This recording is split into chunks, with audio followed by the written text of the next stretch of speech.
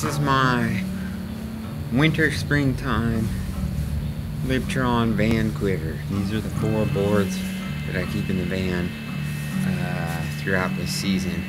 I like floaty boards. Now that I'm getting older and we've got to wear these crazy wetsuits and 7mm booties basically year round, it just makes sense for me to have more foam now. I just wanted to show you guys these, and the cool thing is they're pretty much absolutely bulletproof, so you can just throw them in the van and it's all good. Like, dude, they're insane. So for the springtime, I make sure that I always have my 8.0 pickup stick. You can go with the single fin. I think the 7-inch fin goes great on this because you can still go turbo, but then you can put on the side bites if you want. I'm cleaning the so-called wax job on the other side off. This one over here, this is my go-to when the waves get big.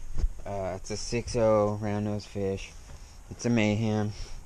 The whole deal is up here, a lot of people are on small boards, but we're at least wearing 5mm wetsuits. In the winter, I wear a 6mm because you can surf an hour longer than everybody. But it's like if you have all that what have you on, you need something that's gonna float. So I went from surfing boards that are about 30 liters to now it's like 35 to 37. In the summer it'll change when I can wear the 4mm wetsuit. But this is the Rocket, the redo, and yeah, I really like this board. But I had some of the Chris Christensen fins that I was using on the round nose fish for about 6 or 7 years, and they finally bit the dust. So I ordered these Ho Stevie ones because they looked alright, but I'm pretty sure he sent me the wrong fins, and they seem kind of flimsy, but I have not surfed them yet. And then I put the trailer in because, in case that's the thing. But I want to try all these different fin setups on these boards. And then this board right here, this is the Swordfish, the Calohe Andina. And I just traded Simon because I had a smaller version of this board. And for me, like I said, I'm changing now to where I need more foam. Plus I'm 41 years old, so not really trying to impress anybody. I'm just trying to have the most fun that I can possibly have every time I surf. And this one's 33.5 liters. And it's cool because it's basically kind of like my shortboard. But yeah, I'm to the point where it's like, I mean, this board's probably 4 years old, I don't even know.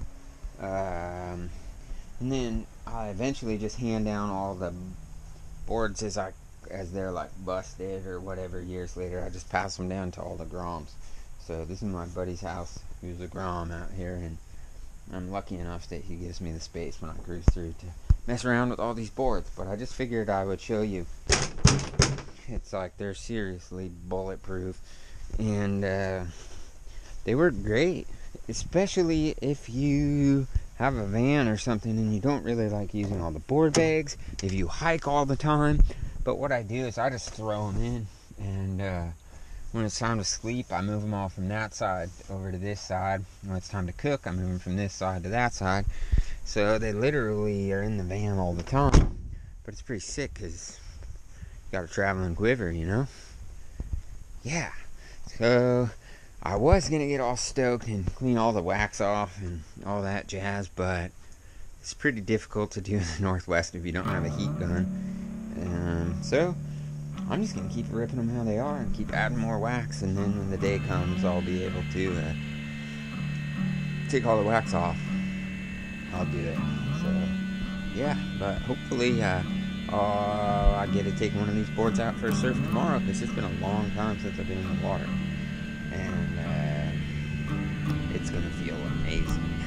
I'm not even going to check the forecast. I think I'm just going. Which, sometimes I think that's the best way to go about it.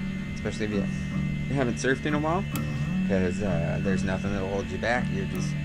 You're going. And this one I got to hike, so it's just like once I get there, I'm going surfing. So yeah, this is my Libtron van Quiver. for springtime 2022. 2022. Yeah.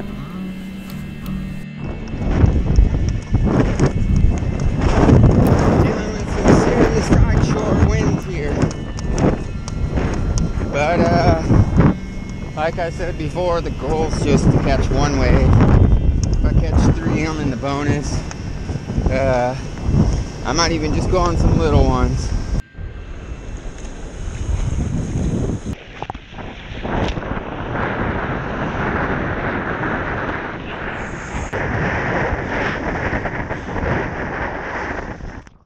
Alright, so there you go. There's my breakdown of my Libtron Van Quiver for the, well, I guess the winter. I'm getting some new boards for the spring.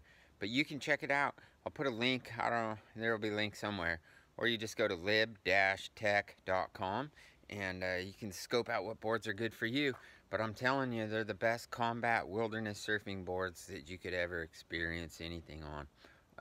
They're so strong, and when the waves are good, they go good. That last video was like 40-mile-an-hour winds.